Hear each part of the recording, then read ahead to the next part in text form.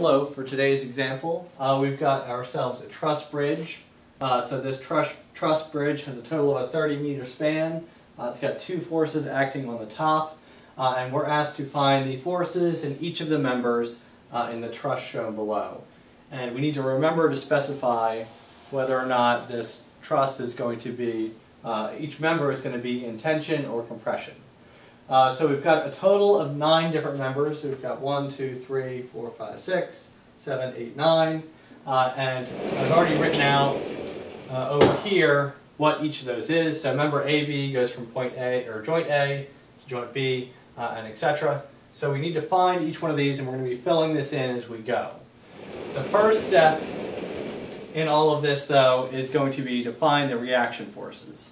So there's some forces supporting the bridge.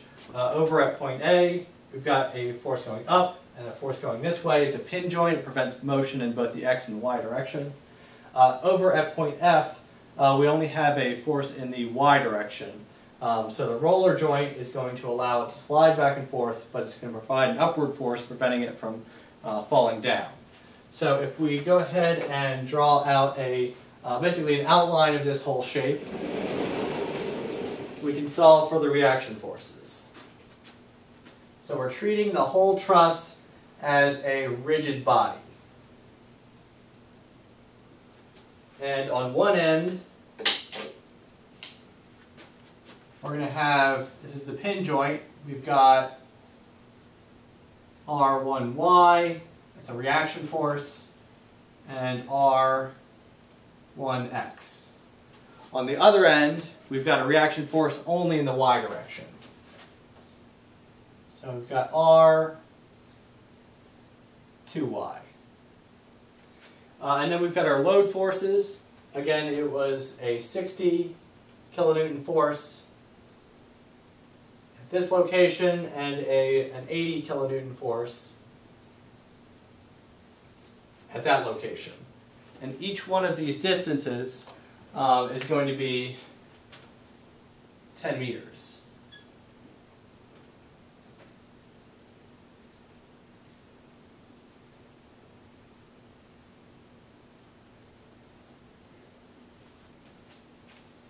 Alright, so from here, we simply treat our truss as a rigid body. So we can take the sum of the forces in the X direction, and that's simply going to be R1X. And sum of forces in the X direction is 0. So R1X is 0. That reaction force is 0 on that end. In the Y direction, so sum of forces in the Y direction, I'm going to have R1Y plus R2Y minus 60 minus 80 is equal to 0. So we've got two unknowns there. I don't know R1, I don't know R2. So let's go on to the moment equation. And I'm going to take the moment about what was point A. So point A is on this end right here. So we're going to take the moment about that point. So the sum of moments about point A, we're going to have, for the 60 kilonewton force, it's going to be 60 kilonewtons times 10 meters, force times distance. And that's a negative moment. So negative 60, negative moment is the right hand rule. Negative 60 times 10. Next is 80 kilonewton force. So this is also going to cause a negative moment using my right hand rule. So negative 80 times 20 about A. So minus 80 times 20. And then R2Y, this reaction force, is the last force I need to take into account. So that's a positive moment. It's called a counterclockwise rotation. R2Y times 30 meters.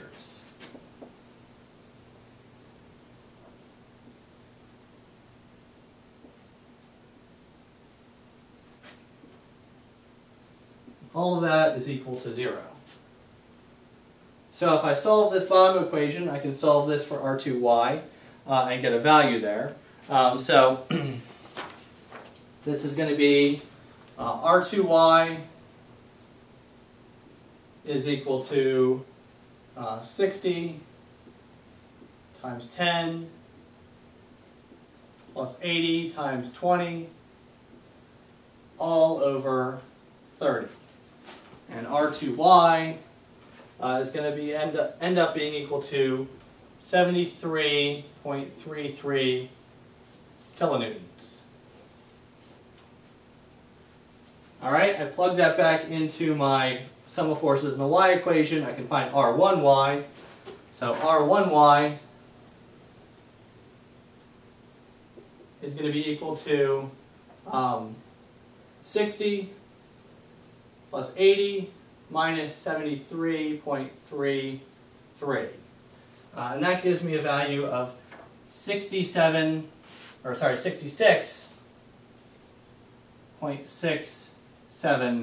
kilonewtons.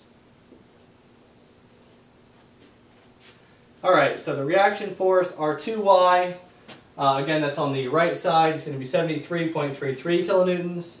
R1x is 0, and R1y is 66.67 kilonewtons.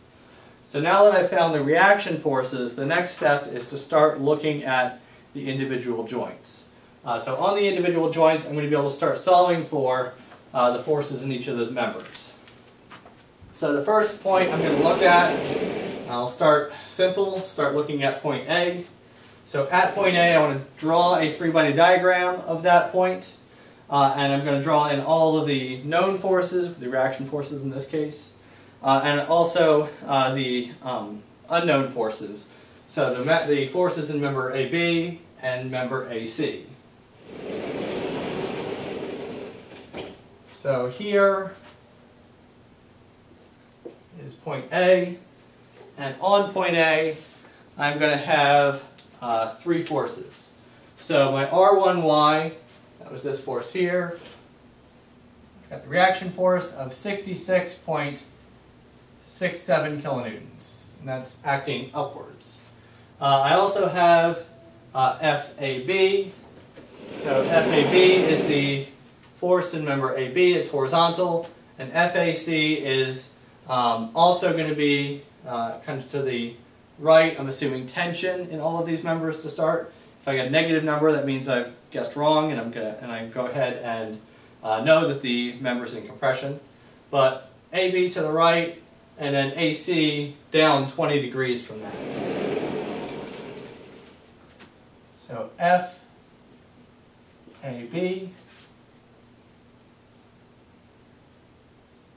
FAC. And these are going in the direction of the members themselves. And this angle right here is going to be 20 degrees. So with that,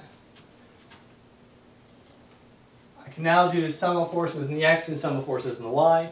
Since it's a particle, we can't do any moment equations. But we've got 2 equations, x and y, and 2 unknowns, so we should be able to solve for these 2 unknowns. So sum of forces in the x is going to be equal to FAB plus cosine 20 of FAC.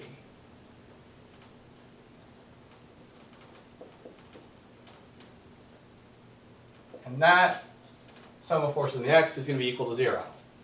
So next we do sum of forces in the y. In the y direction, I've got 66.67 going up. And I'm going to subtract off sine 20 of FAC. So minus sine of 20 times FAC. And the sum of forces in the y is equal to 0. So this bottom equation, sum of forces in the y, I can solve that for my value for FAC. So FAC is going to be equal to 66.67 over the sine of 20, which ends up being equal to 194.93 kilonewtons. 194.93 kilonewtons. And so I've got my first value here. So I can go ahead and plug this in. This is FAC. And I know FAC is 194.93.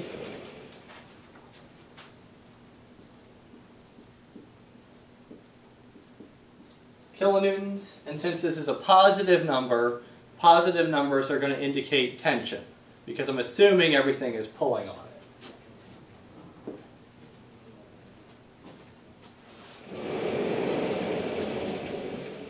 Alright, now I can go back and solve for FAB. So FAB is going to be equal to negative cosine 20 times my value for FAC, which is 194.93 kilonewtons. So in this, I get FAB being equal to negative 183.17 kilonewtons. So this is a second result. I know the force acting in member AB, and that force is negative. That's going to indicate compression. So 183.17 kilonewtons, and C for compression.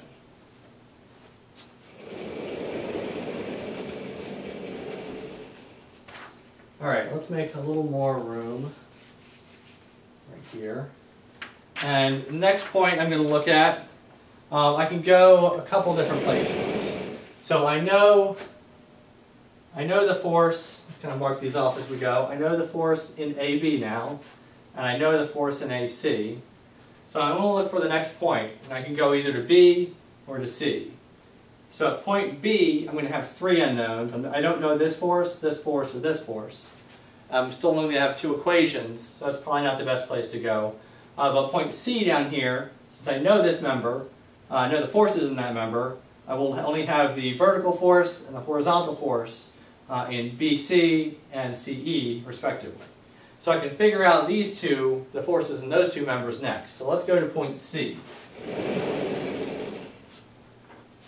So at point C,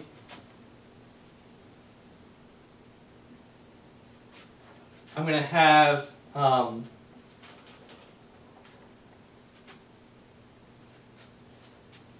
the force in member AC pulling up.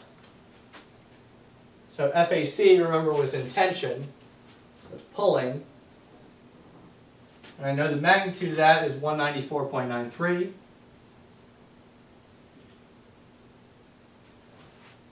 And the angle, it's going to be, again, 20 degrees from horizontal. So I'm assuming tension in the other two members. So member BC is going straight up, and member CE is going straight to the right. This is going to be FBC and FCE.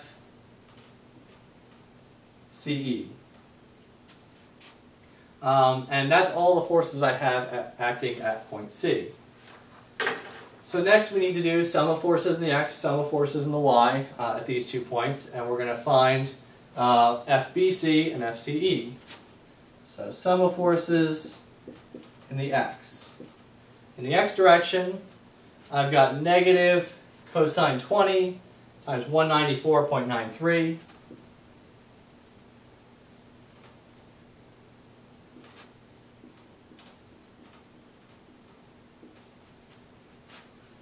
And then a plus, going down to the next line here, FCE, and the sum of forces in the x has to be equal to 0. For sum of forces in the y,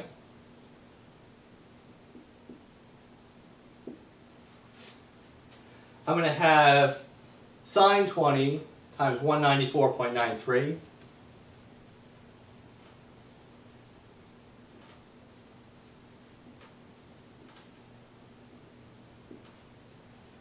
plus FBC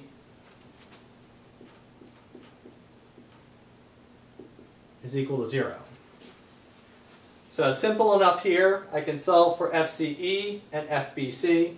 So if I solve this first equation, I get FCE will be equal to negative cosine, or sorry, will be equal to cosine 20 times 194.93. That gives me a value of 183.17 kilonewtons. And the second one, FBC, is going to be equal to negative sine 20 times 194.93.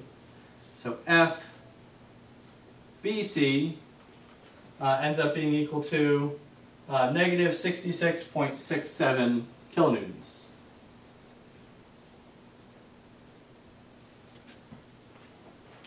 All right, so I've got two more values to fill in, the forces in member CE and BC. So if I plug those in, again, CE is positive, that indicates the tension. So CE is going to be 183.17 kilonewtons, and it's positive, so it's tension. And the other one was BC. So BC was negative 66.67 kilonewtons, and that's negative, so it's compression. So BC, come back over here, is going to be 66.67 kilonewtons in compression. All right, so 1, 2, 3, 4, 5 more to go. So let's mark off on our diagram. I now know the forces in member BC and in member CE. So next, I can go a couple different places. I chose to go to point B next. So at point B, I can figure out this cross member. Member BE, I can figure out those forces, and I can figure out the forces in member BD.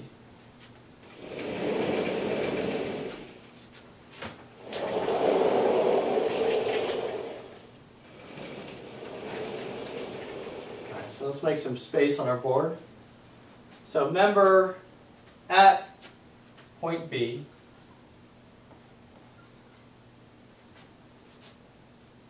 I've got a couple different forces acting on my diagram. So I've got the known force in AB, and in AB it's compression. So rather than pulling on the point, I know it's pushing. I'm going to draw it in like that, and I know it's 183.17. I solved for that earlier. All right, remember BD, this is the other known force I have. So remember BD is going to be BC is in compression, so it's also pushing on the point. So I'm going to draw that pushing upwards with a force of 66.67 kilonewtons.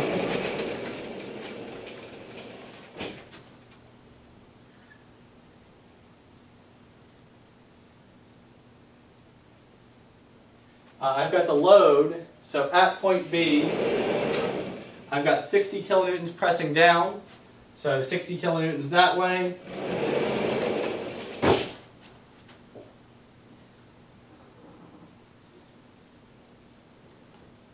And then finally, I've got my two unknown forces. So I need to draw in BD, that's going to be pulling straight to the right, and I'm going to draw in BE, it's going to be pulling 20 degrees down from horizontal to the right.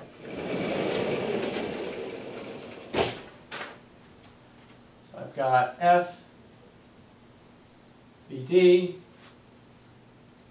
and F, BE. And again, this angle is going to be 20 degrees. All right. So here we want to do sum of forces in the x, sum of forces in the y. So let's go ahead and do that. So sum of forces in the x. In the x direction, I've got 183.17. plus FBD plus cosine 20 times FBE.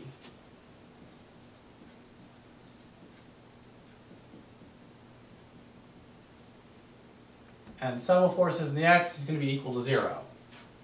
Sum of forces in the y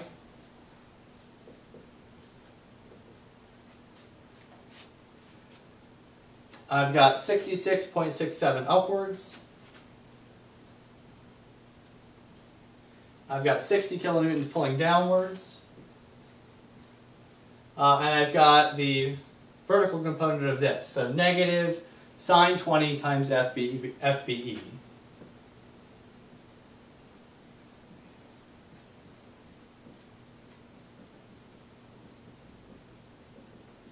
And the sum of all those forces in the y direction is equal to 0. So I can pretty easily solve this one here. So I've got only one unknown, FBE, in my equation. So I can solve and say FBE is going to be equal to 66.67 minus 60 is going to be 6.67 divided by, if I move this over the other side, divided by sine 20.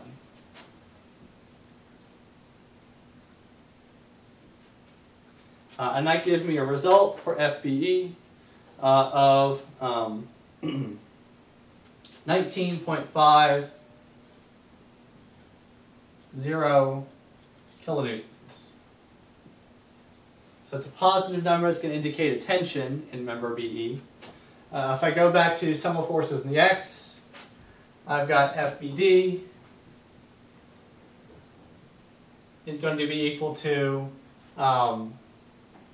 negative 183.17 minus cosine 20 of FBE, which is this 19.50.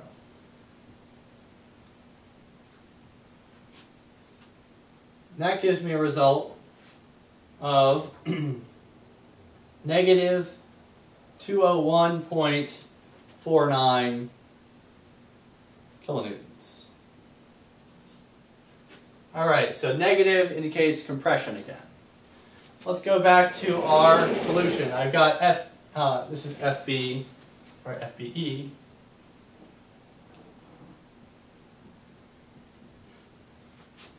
And FBE is 19.5. FBE, 19.50 kilonewtons. And that was in tension. And the other one is FBD. And FBD was negative 201.49 kilonewtons, or 201.49 kilonewtons of compression.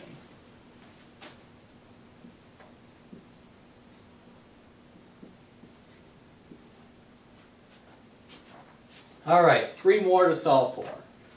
So next, let's go on, and we're going to look at point D. So we've now figured out the forces in this member and this member. If we go to point D, we're going to be able to figure out the forces in DE and the forces in DF. So 2 more members that we can examine. And point D is pretty simple, actually. So point D,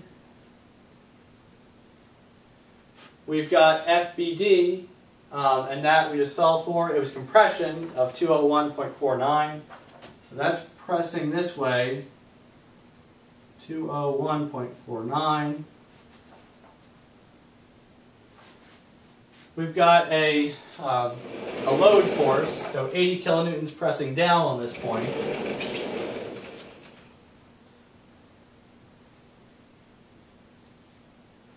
And then we've got 2 unknown forces. So FDF is pulling to the right, and FDE is pulling down. We're assuming tension again.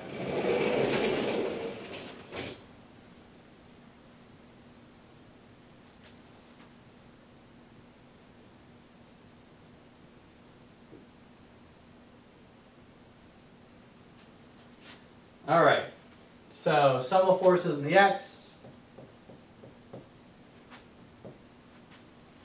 We've got 201.49 plus FDF is equal to 0. So real quick, we can solve that.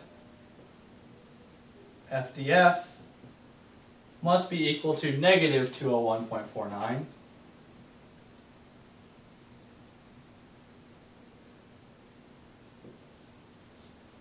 And sum of forces in the y, it's going to be negative 80 kilonewtons minus FDE.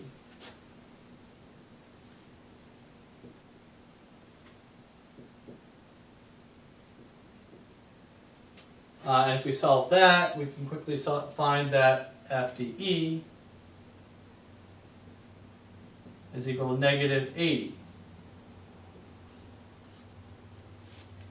So both of these are negative, both of these are going to be in compression. So let's fill those in. We've got DE and DF. So DE is 80, DF is 201.49. So it's going to be 80 kilonewtons of compression and 201.49 kilonewtons in tension.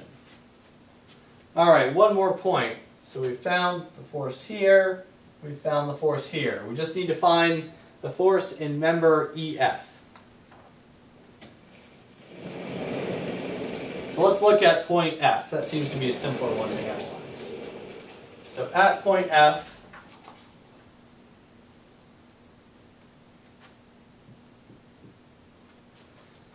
I'm going to have a known force pulling, or sorry, it's compression. It's FDF. Compression pushing towards the force, 201.49.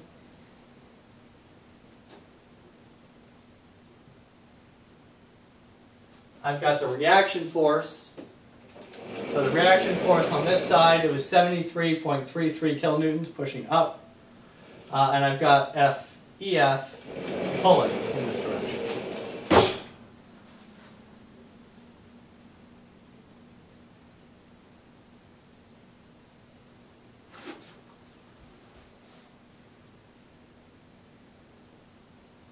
FEF. And this right here is going to be a 20-degree angle. Alright, so in this diagram we only need one unknown, so we really only need one equation. We can do x or y. I've gone ahead and chosen to do sum of forces in the y. So for sum of forces in the y, we've got 73.33 kilonewtons. Let's leave the kilonewtons out. Minus sine 20 times FEF. So if we solve this, FEF is going to be equal to 73.33 over the sine of 20, and that gives me a final value of 214.4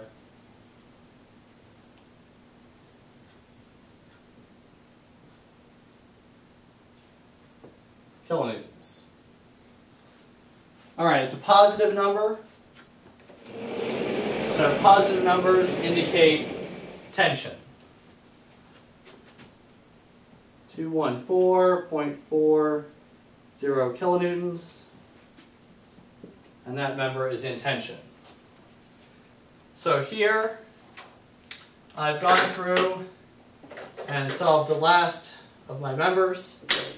I've got a truss with 9 different members here, and I've solved for the forces acting in each one of these. And each one of these is a 2-force member, so it's either has, if it's compression, it's 2 forces pushing together. If it's in tension, it's got 2 forces on the ends pulling it apart.